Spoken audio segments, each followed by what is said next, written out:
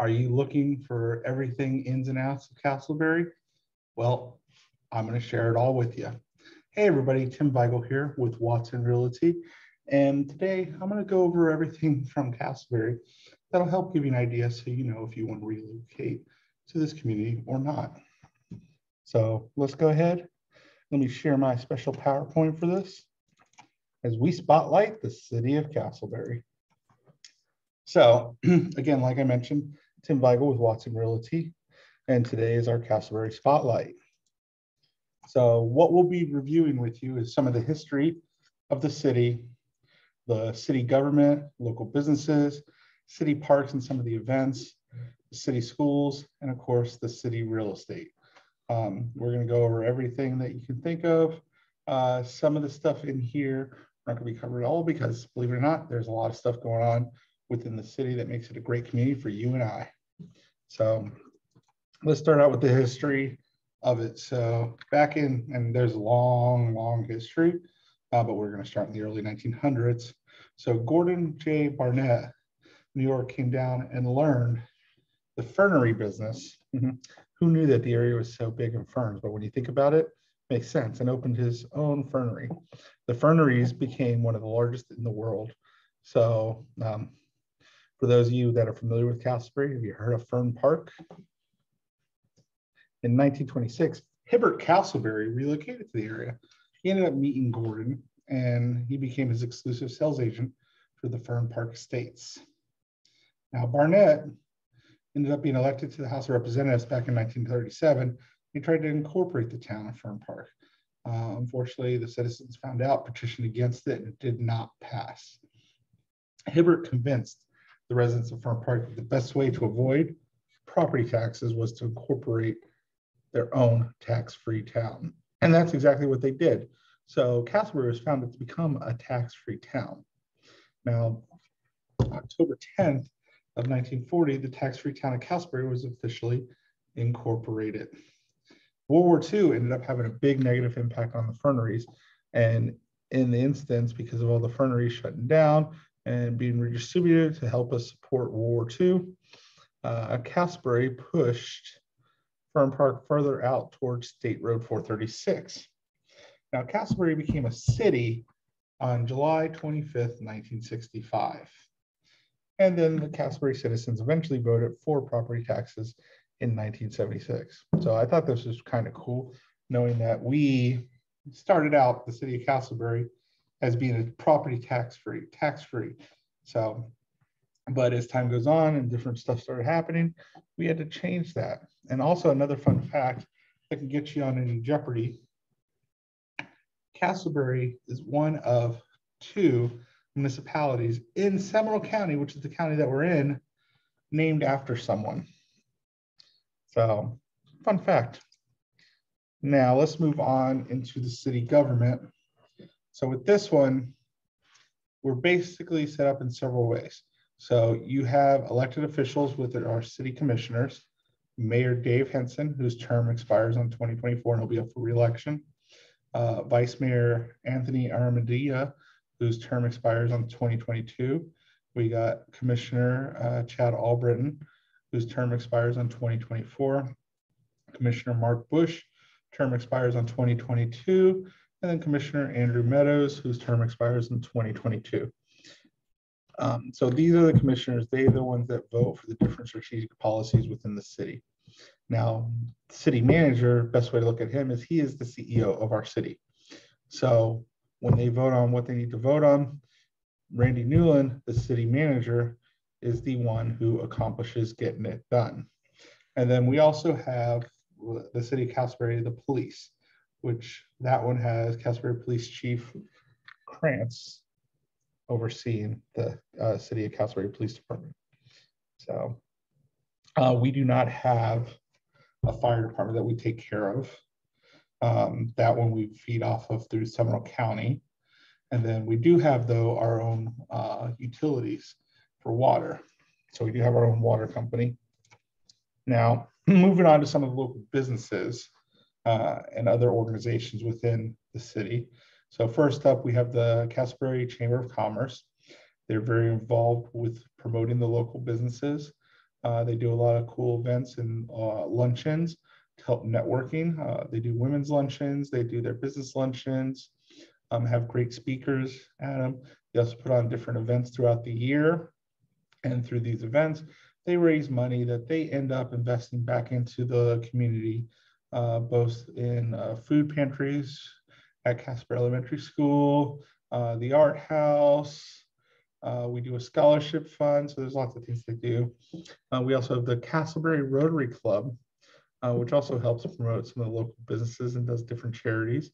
And then we have a lot of small restaurants and shops mixed with some bigger stores. So we have a nice mix in the city. Now, I'm just going to name a couple of them. Alex's Fresh Kitchen, Vinzo, Staples. We have several Starbucks within the city of Casselberry because it wouldn't be a real city without a real Starbucks. Is that right? Einstein Bagels. We have Culver's. And then more importantly, if you like to golf, we also have a golf course, Casselberry Golf Club, which is one of the only operating golf clubs in the area because a lot of the ones surrounding it have shut down. The course is in great condition. It's got a driving range with lights, so you can actually play in the dark up there and practice your drive. Lots of cool tournaments and events that they actually put on at the Casselberry Golf Club too. Now let's talk about city parks and events.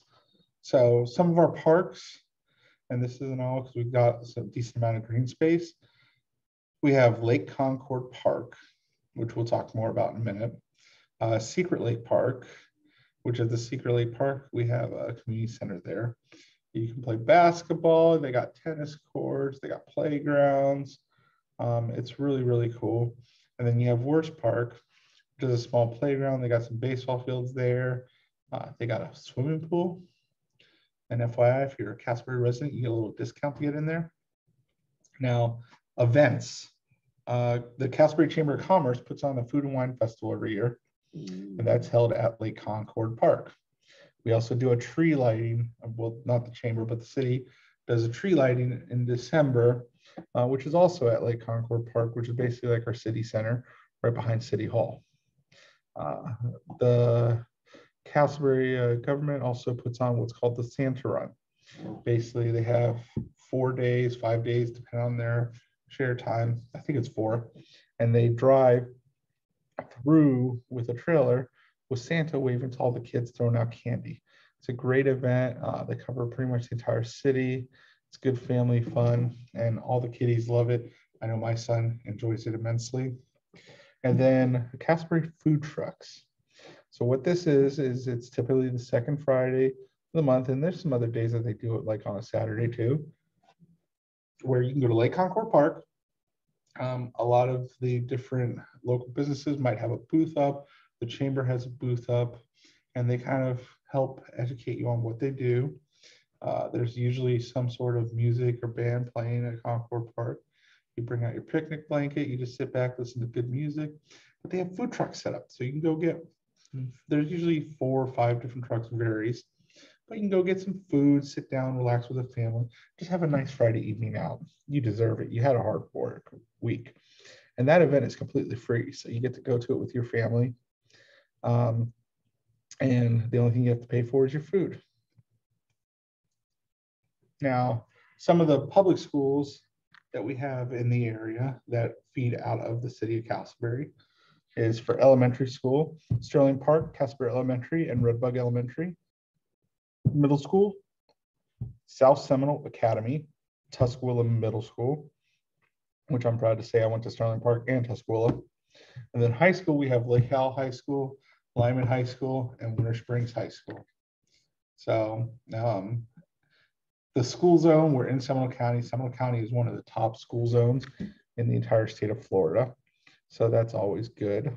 They got a lot of different magnet programs on here that really helps your student develop into what they want. I know Lake Howell, for example, their magnet program for their high school is focused on entrepreneurship.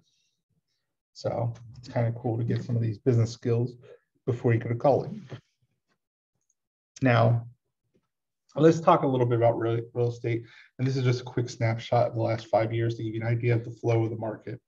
Now, keep in mind, Depending on what community, what house, and features of the house, prices are going to vary, but these are the median home sales price. And the amount of homes sold, we sold anywhere from 624 in 2020 to 685 in 2021 as a good range, or 686 actually. 2019 was the highest. Median sales price as of last year for the entire year of 2021 was $288,000 with a days on market of about 8 days. So as you can tell, we're in single digit days on market in the city of Casselberry because the market is hot, hot, hot. The median sales price last year was 288, creeping up into that 300 range. Now there are some in the area that are definitely well over 300, approaching 400, and even some in the 4s, 5s.